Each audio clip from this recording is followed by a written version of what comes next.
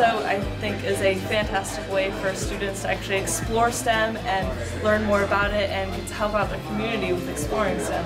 I really got into STEM and CSO because I want to help other kids find the passion that my dad gave me. It's about understanding and researching, re-educating on where we're going. You have estimators, you have people who are analyzing the human factor of that job and the logistics and making sure that any safety issues before they happen are addressed.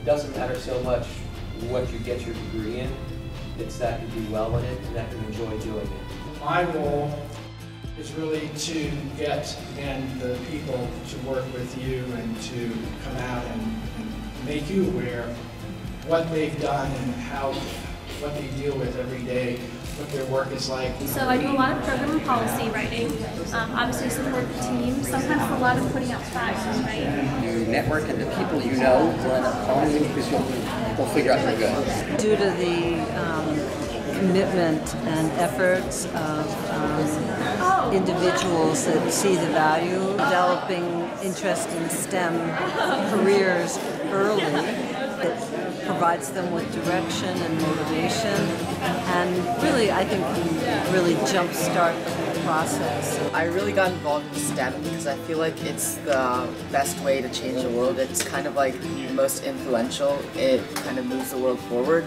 I feel like technology has the power to improve upon the society as we grow.